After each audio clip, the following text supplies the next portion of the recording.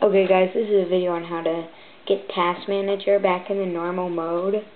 I experienced this problem also. I'll zoom in for you.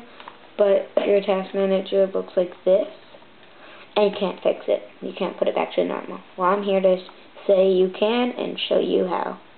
So, a really simple process. You bring it up, so you close out of that. If you want to know how to close out, just go to the bottom taskbar and go to the bottom and right click on it and say close, and that's how you close it. And just go and do Control-Alt-Delete and it'll come up, and this is how to fix it. There's a top area up here, just double click on it and that'll come up, and go over to the applications, the very first tab, and there you go.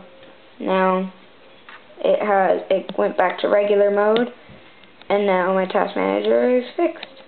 Thanks for watching. If you have any comments about anything you need to know about your computer, PSP, or stuff you can make with household items, please don't be afraid to leave them. I hope this helped, and make sure to subscribe. Thanks, and bye. Oh, if you're wondering about my background and other stuff, how I'm a Windows but it looks like a Mac, that's another video. So, bye.